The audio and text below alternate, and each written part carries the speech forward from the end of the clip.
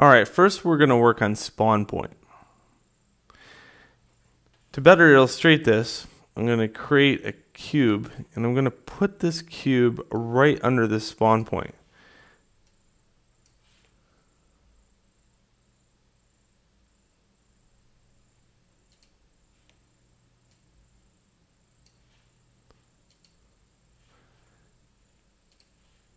There we go. So if my theory stands correct, I should be able to land on this if spawned correctly. So let's look at all the scripts that are enabling spawn to happen first, and then we'll handle death zone. Alright, save this scene, and let's go back and open the project up and see what's all that. What is important here.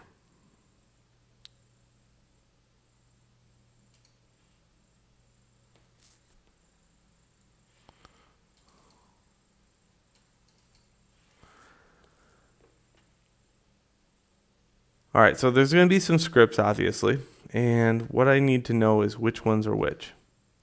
And you already know how to transfer scripts back and forth, so what I did already is I put the 2D scripts because they were already there from the way back when I first handled this.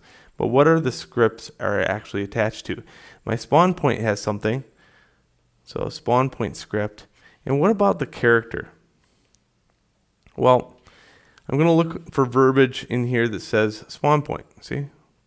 So I got a platformer controller script. It's going to hit the spawn point, and I got spawn point on my spawn point. Okay, that sounds confusing, but let me kind of go back into this pushing objects and look at what I have.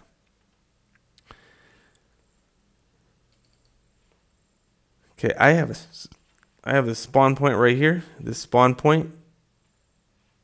I have a script called spawn point, and I found that in here.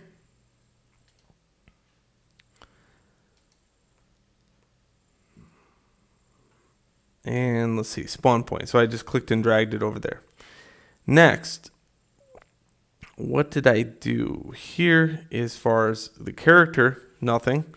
So the character doesn't have anything in here, but it needs that platformer controller script here.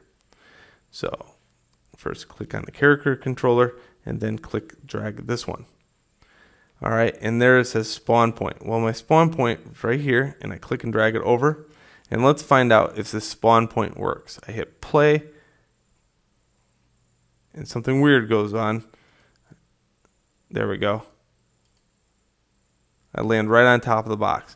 So that is step one, spawn point. So I now have a good start in the game based upon this. Can I still walk?